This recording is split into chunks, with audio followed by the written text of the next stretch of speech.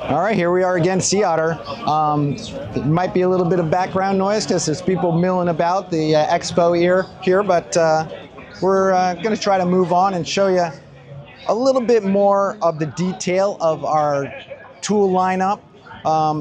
We have, as I said earlier, the linear bearing press, which is the BRT-060 tool. It comes with all these guides, a short press and a long press, as Kaylin was using just now for the suspension pivot demo.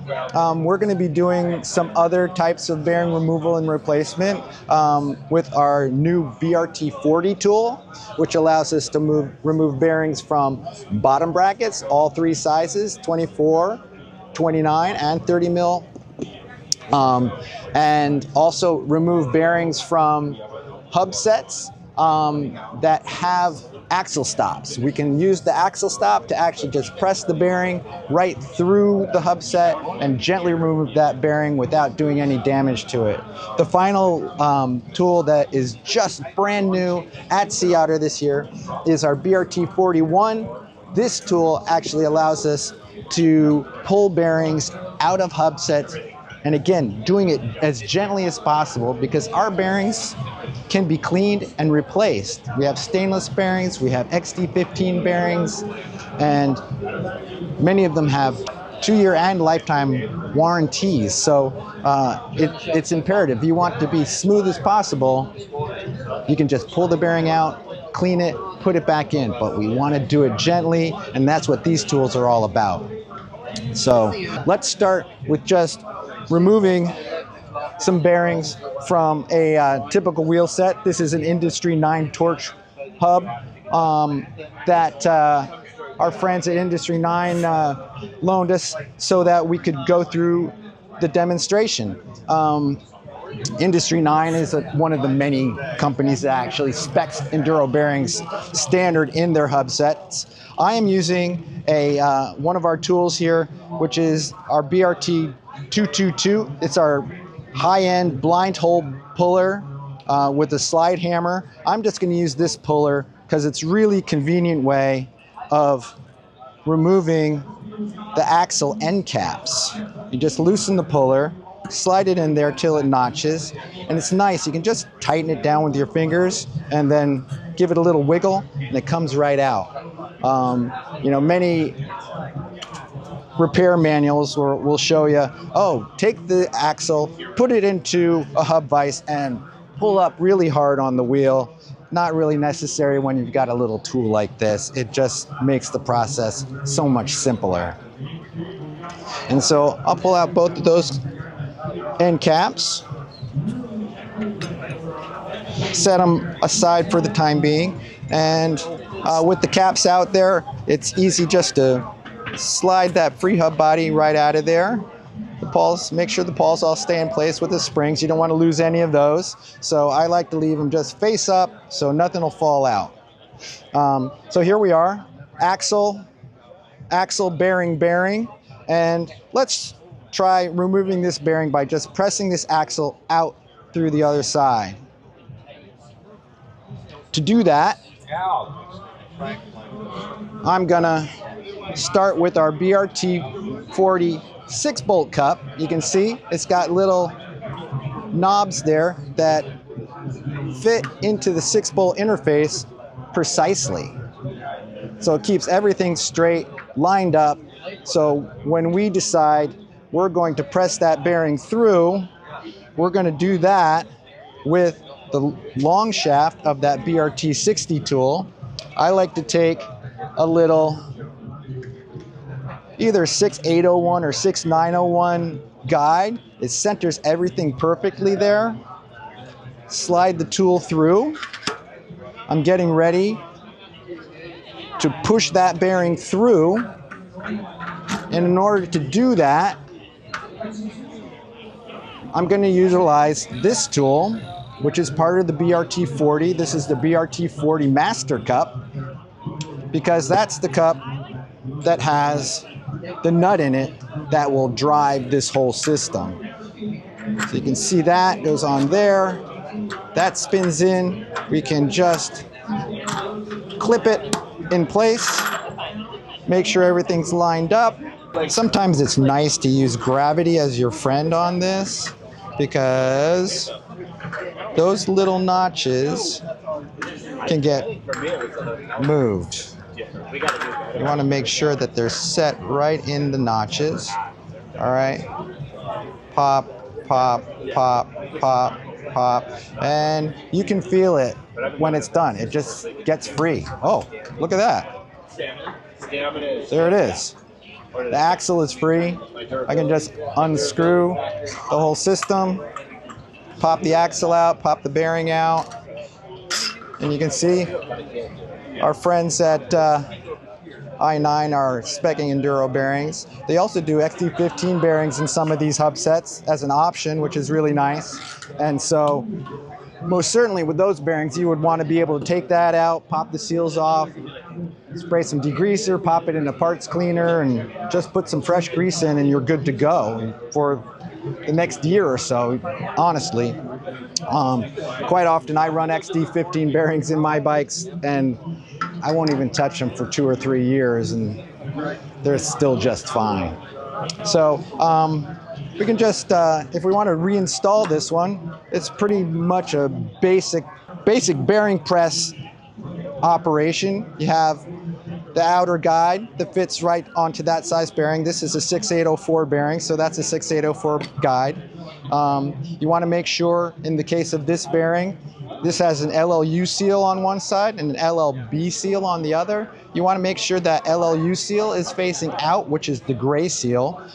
The LLB seal is a little bit lighter contact seal, so it will spin a little bit smoother. And the LLU seal will provide a little bit better protection from the elements. It's got a slightly heavier contact. So our 6804 guide, sliding that through. And then we just want to have a guide on the other side to keep us straight and flat. This is our long over axle guide that will slide over the axle to give us enough room so that we can press that bearing back in place.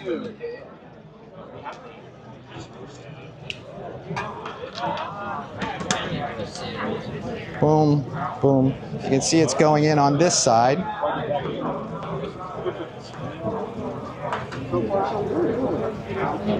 And you want to just get it slightly snug. You don't want to over tighten these. Quite often we see that the tolerances are slightly off between the axle and the hub shell. You have to get that spacing perfectly, or else you might get a little bit of movement or a little bit of tightness. You can just go back in.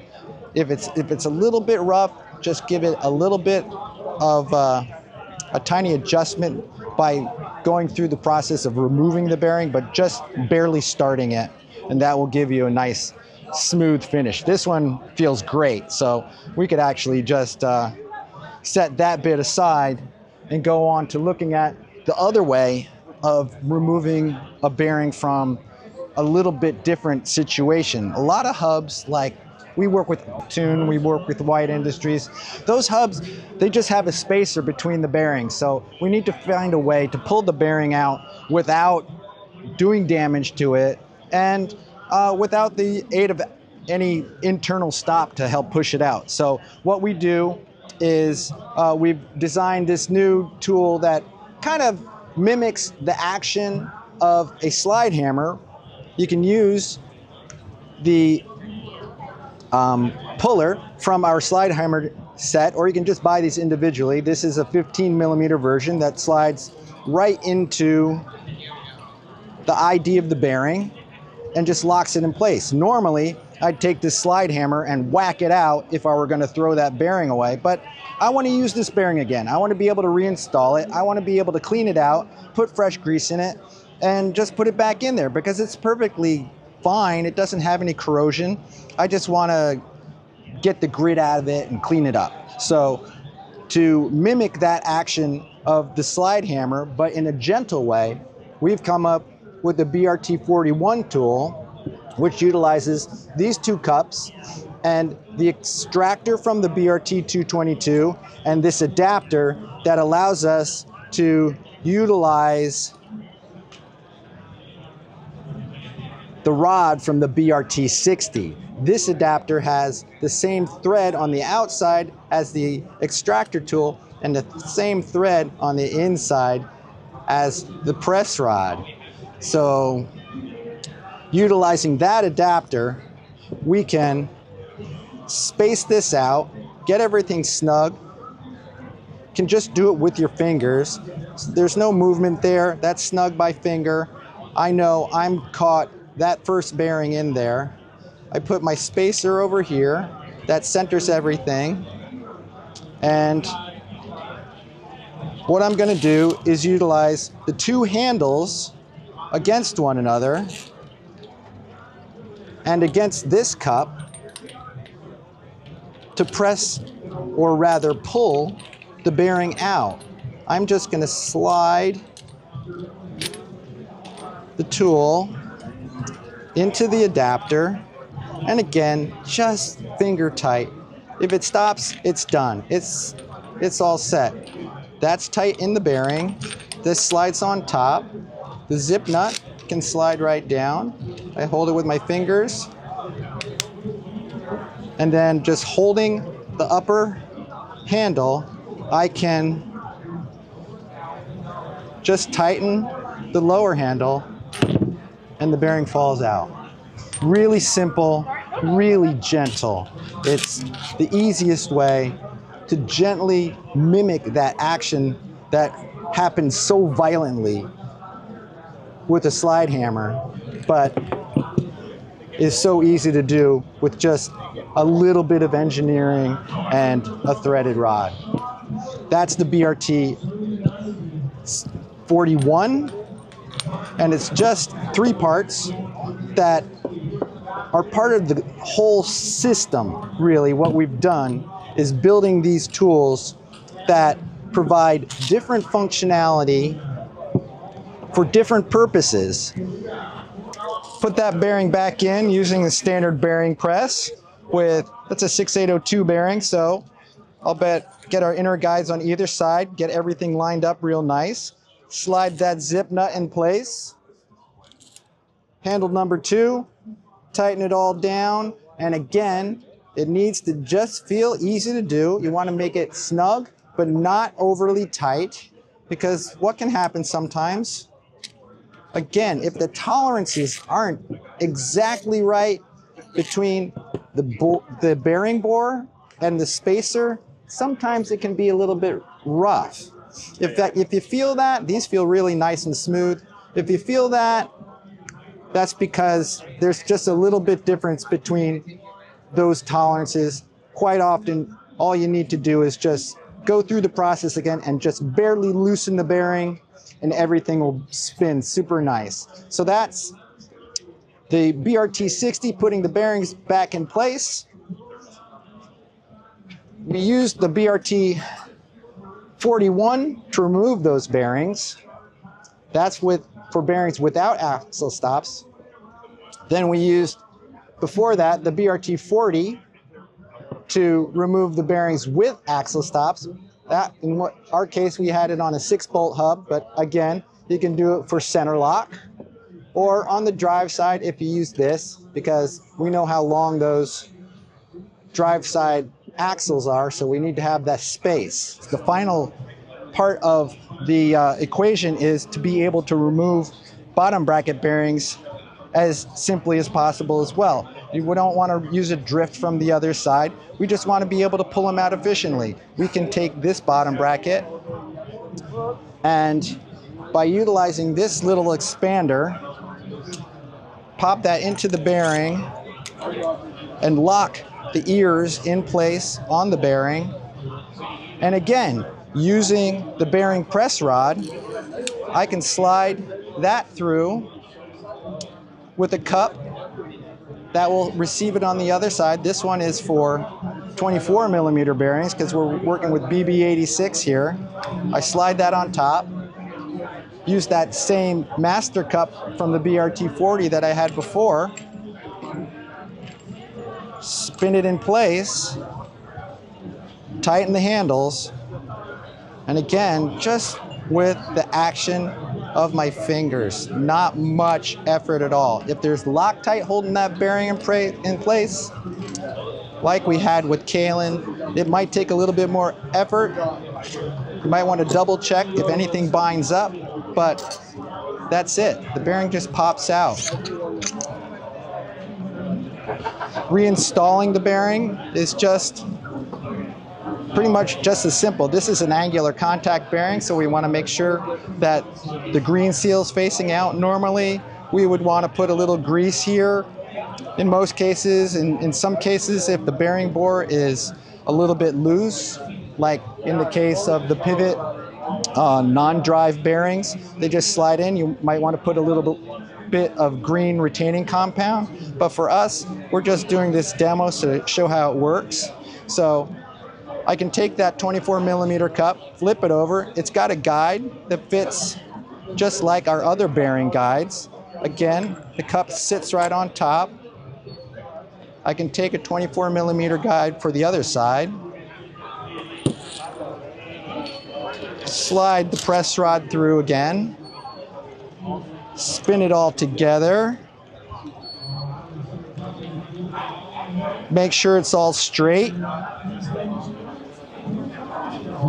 And there is pressing right back in. Again, you just feel it snug. You don't have to over tighten it.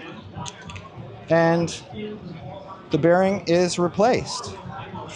You know, with many of our bearings, they come with 2-year warranty in this case of stainless steel bearings, or lifetime warranty for XT15. You can just pull this bearing out, pull the seals, clean it, put fresh grease in, put it back in. Finally, with this same tool, we're able to utilize this same cup with any of the 3 sizes of common bottom bracket bearings. In the case of what we did here earlier was the 24mm version. We've also got 29 and 30. The guides that go with this for reinstallation, and we have the expanding pullers for 29, 30mm and 24, 25mm. We didn't do 25 today. This one's 24. 25 is what you usually find with some standard Shimano bottom brackets. So we just made it so it worked across the board. And they're all designed to work with our BRT-060 Linear Press. The Linear Press normally comes with a set of the most common internal bearing guides for pressing bearings back in, and it also comes with a set of double-sided guides that allow you to push the bearings out and receive them in the cups. The BRT-060 that works with the BRT-41 and the BRT-40, and you can buy them as individuals, you can buy the parts a la carte, or you can buy the whole set together. That completes the tool lineup for bearing removal and replacement. Thanks again to Kalen for coming out to help us with the suspension bearing removal and replacement. Pivot has been a great partner for us, and we hope to see you out there and have a great time riding your bike instead of having to work on it.